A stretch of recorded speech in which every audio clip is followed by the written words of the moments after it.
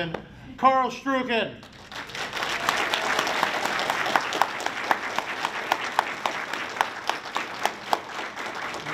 Thank you very much, sir. Okay. All right. Now, it would be remiss to not say that most of these people, probably the #1 thing you're recognized for would be Addams Family. Is that correct? Yeah, probably. Probably. Yeah. I mean, you got to spend time with not only one Addams Family, but you got a second Addams Family as well, because you came back for Addams Family Reunion as well. Yeah, that was little talked about film. that was kind of the third one, right? Yes. Yeah, yeah. Which was supposed to be a pilot, and so it was a pilot, and then the rest I wasn't involved with. They went to Canada and they did the rest, I think. Oh, really? So Yeah. you didn't? They didn't ask you, or you didn't decide to move on, or? They were going to shoot it all in Canada, and I think they used mostly Canadian actors. Or Makes something. sense. Yeah. How did you go? Did they see you and go, well, that's obviously Lurch, or were you contacted? Did you send photos in? Was there an audition process? No, I didn't even have a agent yet. Is this working? Yeah. Yes. So what happened was I got a call, and I met with Scott Rudin, the producer, and Barry Sonneveld, and it was just the three of us in a room, and they said, well, you know, if you're going to do this, then that's what you're going to be for the rest of your life. And I said, I've been living in Hollywood have been living there for 15 years or so, and I said, people keep walking up to me and saying, oh, you're Lurch, right? And then I say no, and then they get mad at me because they think I'm just trying to be evasive or something. So actually it will be a relief. And so that was it. That was, So you basically, since you were recognized as Lurch anyway, you're like, well, might as well play it. It's about time. Yeah. That's wonderful. What were some of your experiences filming that? The film Addams Family and Addams Family Value are so iconic of films and so well known because of bringing a whole new generation into the Addams Family. And I know that now they've recently announced that they're going to be doing another Addams Family that is an animated version, film version, is 3D animated film version, harkening more back to the comic books is what I've heard. Oh, I hope I get to grunt a little bit. I was going to say, have you been reached to? Because you are so iconic, Lurch, for everyone. Yeah, well. Yeah, well, I know that I think the whole thing got started by Scott Rudin because he was such a fan, and I think he, even as a child, he built the Addams Family mansion from matchsticks or so. So he was a hardcore fan. Wow. And he wanted to stay close to the drawings instead of the TV series. And for Barry Sonneveld, he had been a director of photography before, so this was his first movie. And the very first scene that we were going to shoot, the very first day, I had done my makeup and I walk into the soundstage, and somebody gets carried out on a stretcher. It was Barry Sonneveld, because he had fainted because he was so nervous about doing it. Wow. I've never heard of him. That is awesome. Yeah, or maybe I'm telling something I'm not supposed to. But we'll keep it between us. No one. Yeah. Everybody, we're okay. I mean, he did a fantastic job. So I don't think it's anything against him. And he became a very successful movie director and producer afterwards. I wonder if he's still fainting on set, though. No, now he's very self-assured. Yeah, that happened very quickly in the process. Now, I'm a bit of an older generation, so anybody in here who is a little older may have remembered seeing you for the first time in a film called Sgt. Pepper's Lonely Hearts Club Band. Oh God, yeah. A film that I think that's the most amount of applause it's ever gotten. Right there, thank you for that.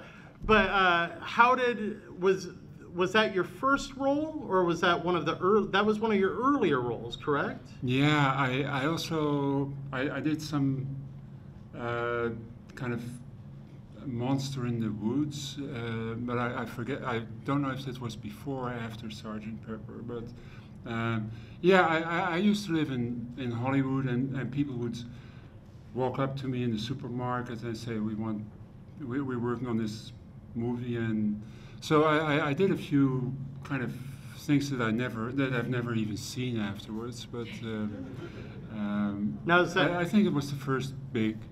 Is that true? The story that I've heard was very much like what you just said with how you got cast in Sgt. Pepper's. Can you share that? Yeah, I used to go, living in Hollywood, I used to go to a movie theater on Hollywood Boulevard, and I'm cheap, so I would always park on the street and have to walk for a while, and I went around the corner from Vine and Hollywood, and apparently, I didn't know that, but apparently in the 30s and 40s and so on, actors would hang out on that corner in the hope of being discovered. And I had no such ambition at that point in time.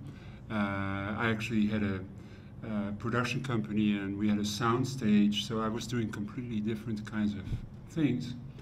And this woman, and it was rush hour, so the Hollywood Boulevard was just completely standing still.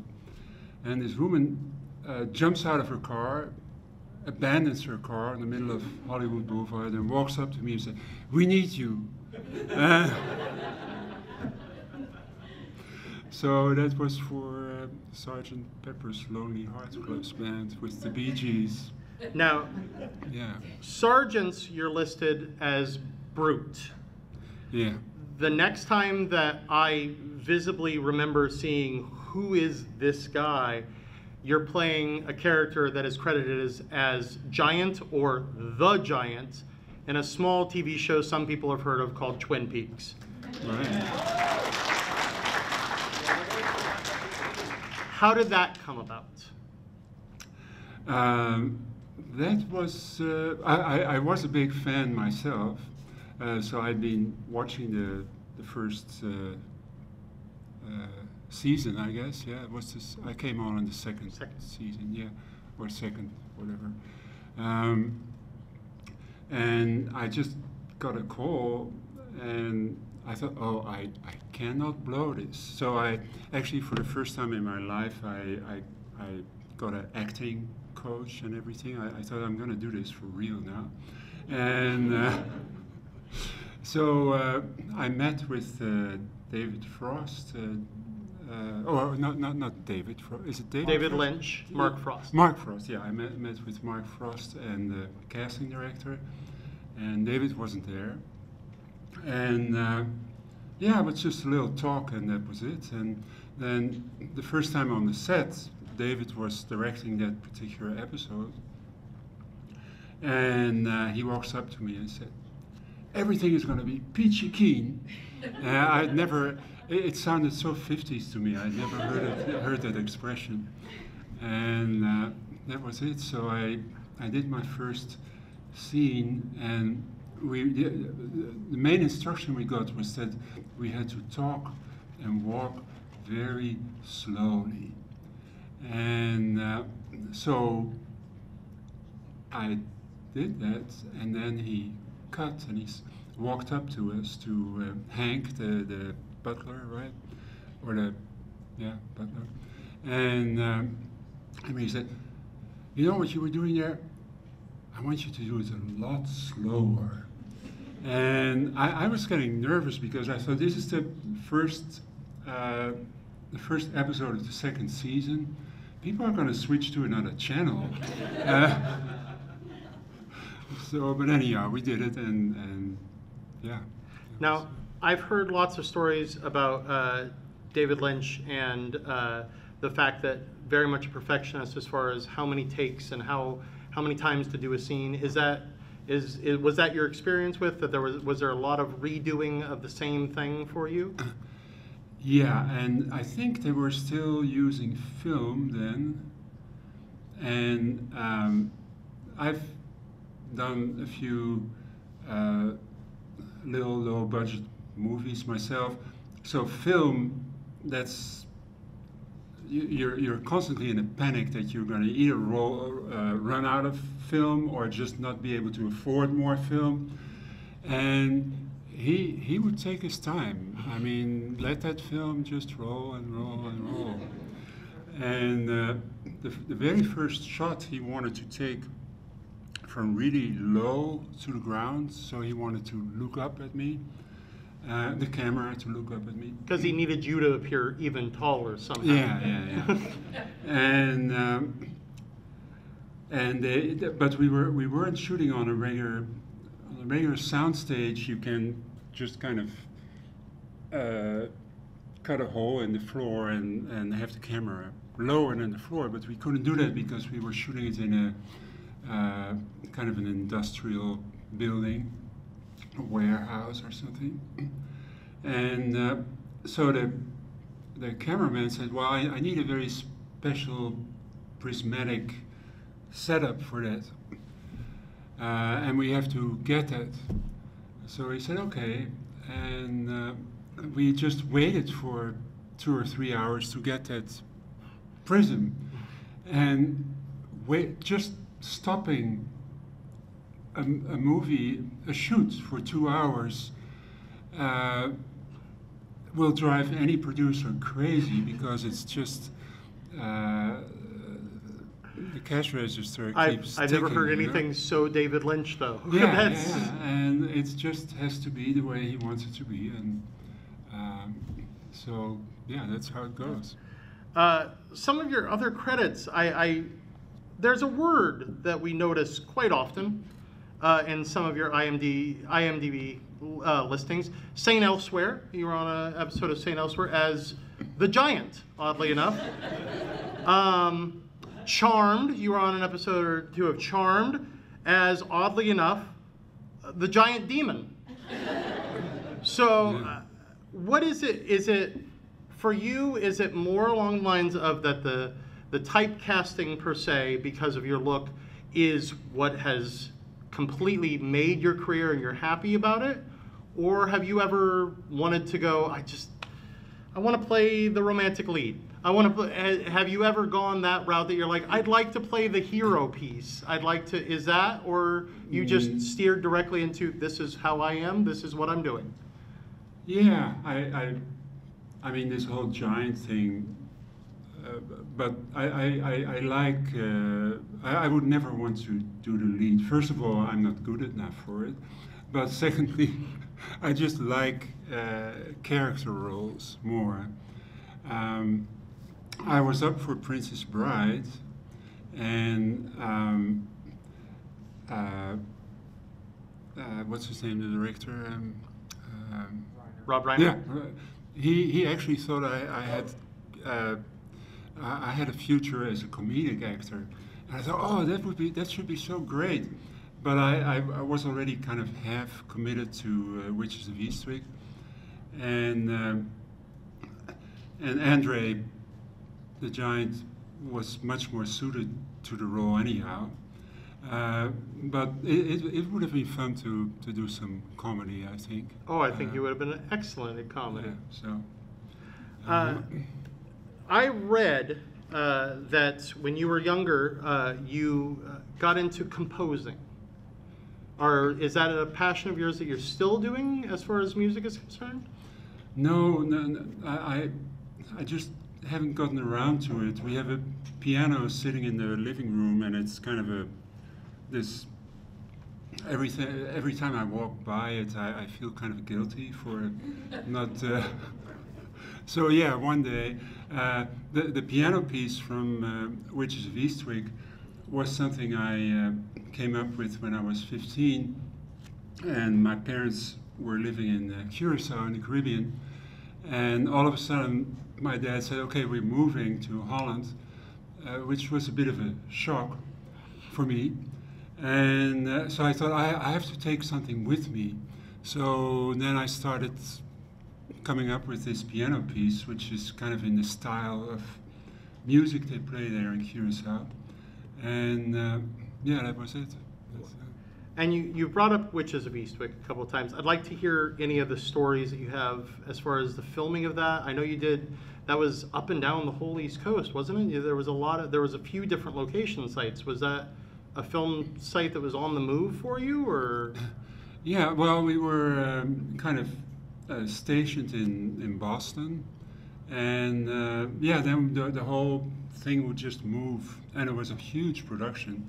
Would move to upstates. Let's see, where were we in? Well, we were in 2 or 3 different states actually, shooting up, and I don't know if we made it to Maine, but we were close to Maine also. And yeah, we would just take over a little town or something and start shooting there. Just take over the entire thing. Yeah. Does anybody have any other questions? I don't want to hog up all the questions. Yes? So, big fan of Twin Peaks, and especially the new season, which was wonderful, so nervous about. But you're reading about David Lynch's process, and it sounds like he's really kind of loose and sort of trying to find the scene and a lot of improvisation. Can you talk about that process and how it was with you when you were working with David? Yeah, well, I think he always knows what he wants, but it definitely crystallizes at the moment that he's shooting. And I never got to see a script because they were so secretive about everything. I think Kyle got a script, and a few other of the more main characters, but nobody else knew what they were doing. And even the dialogue, which I had to learn to speak backwards, was handed to me on little scribbled pieces of paper just before we were about to shoot the scene. So one scene, the dialogue was a whole paragraph, but I had to learn to do everything backwards. So I get this paragraph, and I thought, you want me to do this now? Everybody's waiting. So I said, no, you better take a lunch break and have me work on that. And well, that's what we did. So. As far as the speaking backwards, is that, as an actor, is that something that you, since you've had to do that so many times, is that something that you find yourself able to do now? No, you don't get used to it. The first time around, Lil Mike, he sort of the little person in Yes. the red room, right? He had a natural talent for it, so you could say anything to him, and he instantly, without thinking, he would say it backwards.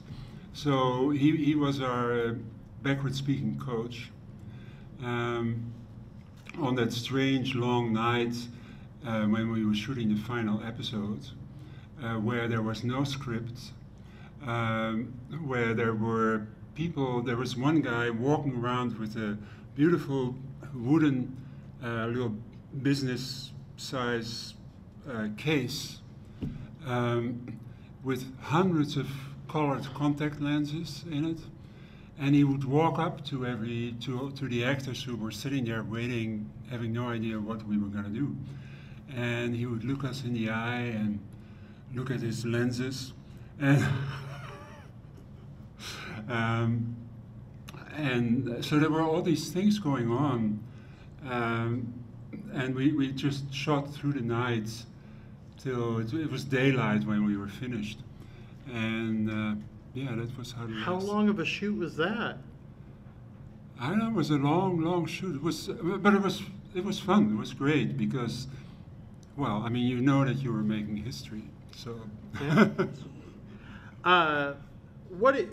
Between Lurch of Addams Family, which I think, judging from the age, the majority of the people in this room probably grew up watching, and then Twin Peaks, which an iconic television series, and you have an amazing role in that, and then you come on to probably one of the most iconic, long-lasting series of all time, Star Trek: The Next Generation, as a character, Mr. Homn.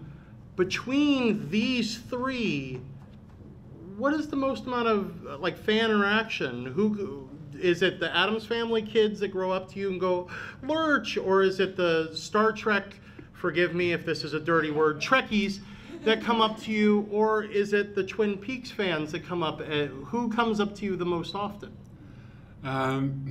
Well, just on the streets, so to speak, it's the Addams Family, but the Twin Peaks, the Star Trek fans are much more organized.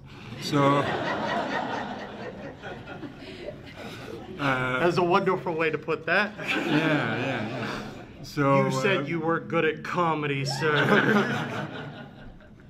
So they have their big conventions, and doing Star Trek was a lot of fun because I would come on once a year with Majel, and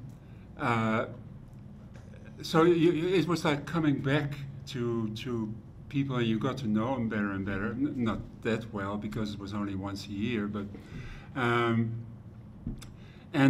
what I noticed was that the cast got rowdier and rowdier, and the last season was like being on a school outing, and the director would say, "Oh, please, guys, come on, let's shoot this,"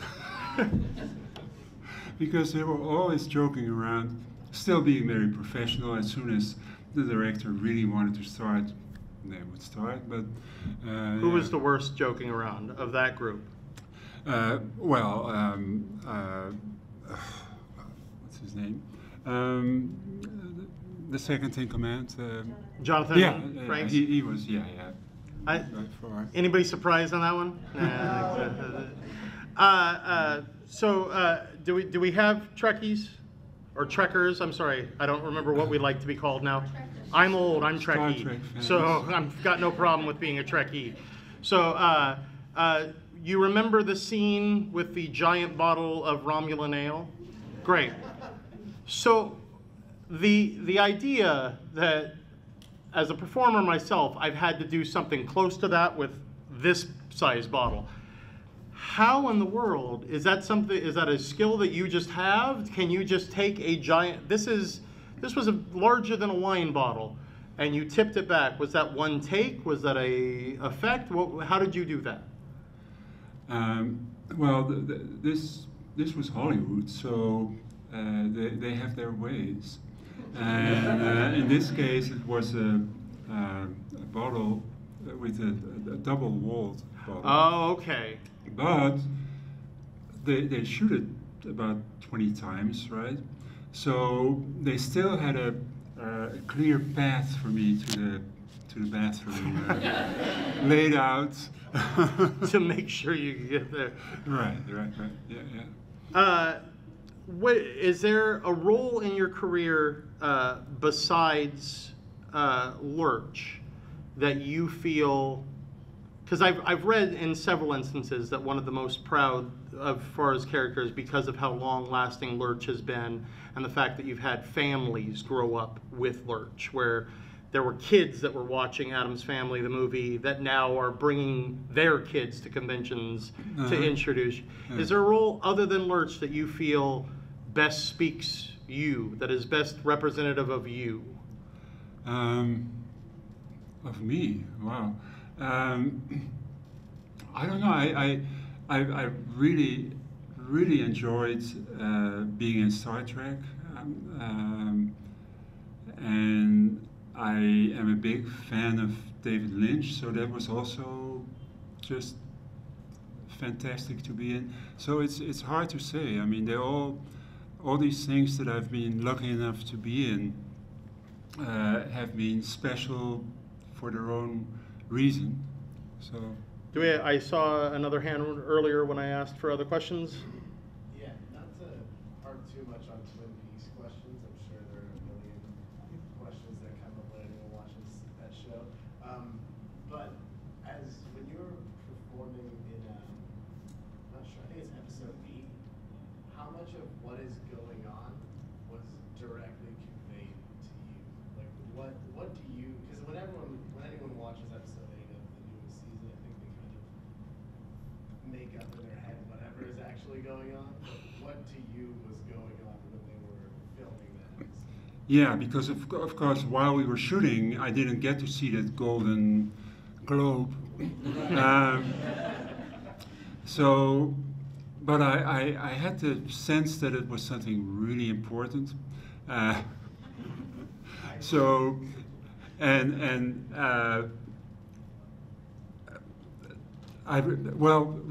We were instructed time and time again, and we got emails, and we got told on the set that we couldn't say anything about anything, and well, I didn't even know what was going on, so that was easy enough.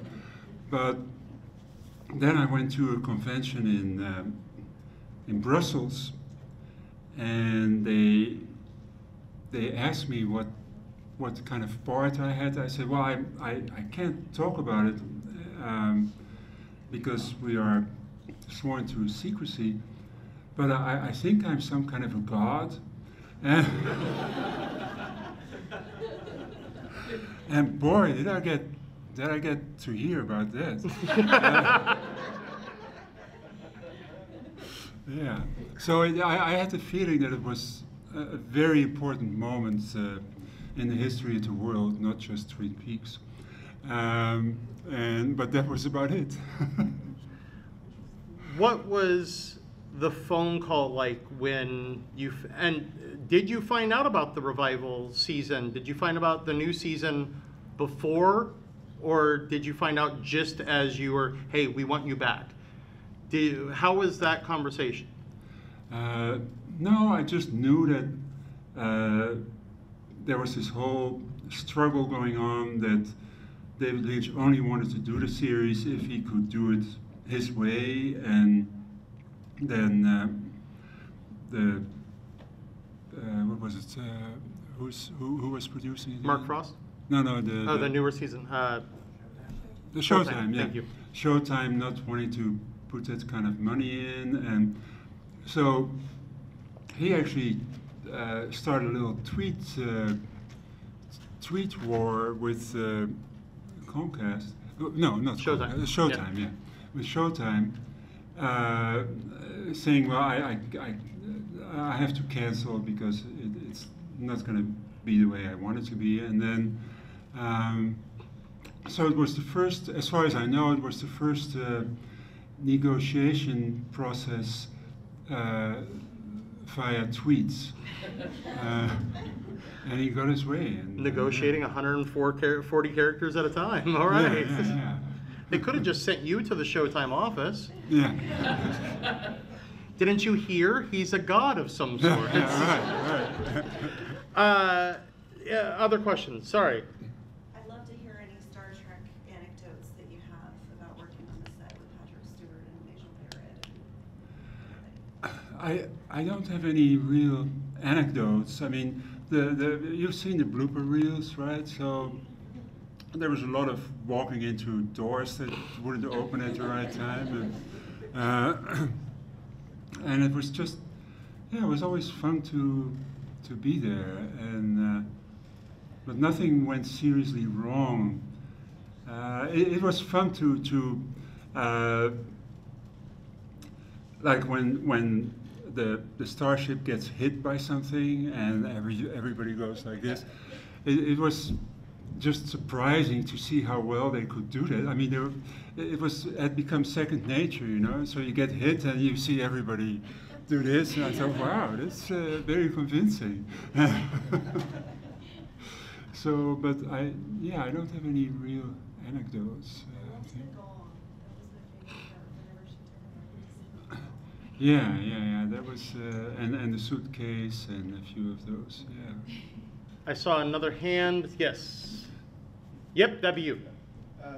When you researched when you got the role for Lurch, did you ever watch the original Addams Family to mimic? No, we got a big stack of all the comics, and that was the main inspiration.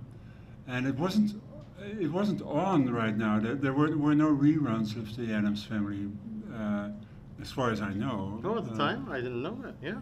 At that time, yeah. I saw one, there we go. Lurch is a man of so few words. Did you have like internal monologue for all of your Lurch scenes? Not for the Lurch scenes, but it was a little bit disturbing on Star Trek that I got so little to say. So there I definitely, especially because we came from a planet where we could talk telepathically. I heard you. Yeah, right. So I always imagined having long discussions with Majel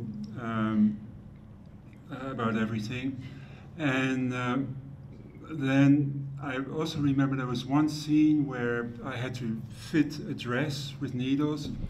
And for some reason, I was particularly miffed at that moment that I had no dialogue in that episode. So I thought, okay, I'm going to stick all these pins in my mouth, and then at least there's a reason why I'm not saying anything. And so, yeah, that was it. Now, recently, anybody who has a Netflix subscription also will notice that you showed up in Gerald's Game. Yeah. What was it like working on a Stephen King script, of all things? Yeah. Finally, right? Yeah.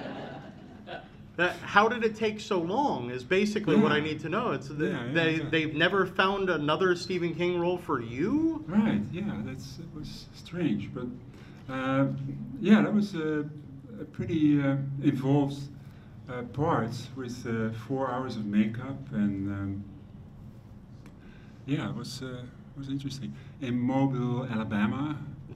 4 hours of makeup in Alabama. Yeah. And when was the filming? Was it August in Alabama? Where? No, it wasn't. Okay. It wasn't too hot. No, okay, but it good. Was just it's just a little bit strange to be in Alabama, but. Anybody who's ever been to Alabama will agree with you. Yeah. 100%. I think we have time. One last question. Anybody?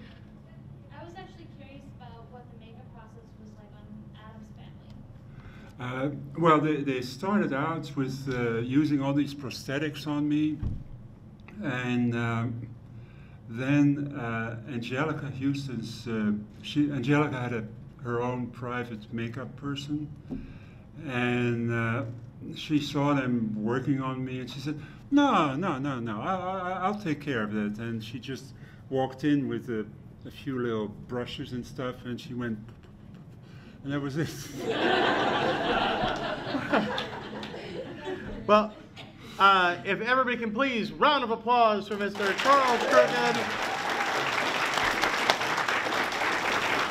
Thank you on behalf of Sinister Creature Con for you being here. Please make sure you can keep that applause going by going by his table and supporting him so we can make sure we get him back for more conventions. Thank you very much, sir.